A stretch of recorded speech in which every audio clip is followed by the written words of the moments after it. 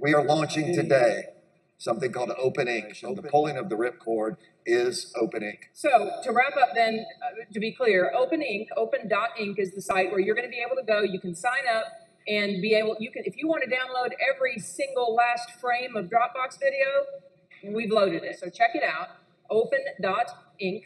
And that is, that's the place that we're going to continue to load into, continue to, we hope, build a community in.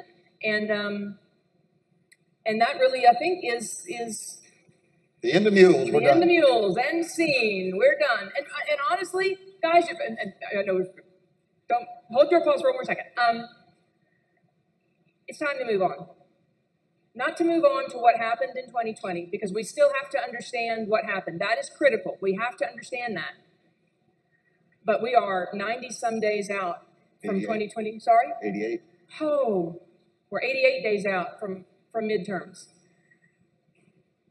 And we have to find that balance. You have to understand the past is prologue. We have to understand what happened, but we also have to be positioned to move forward. And so thank you. So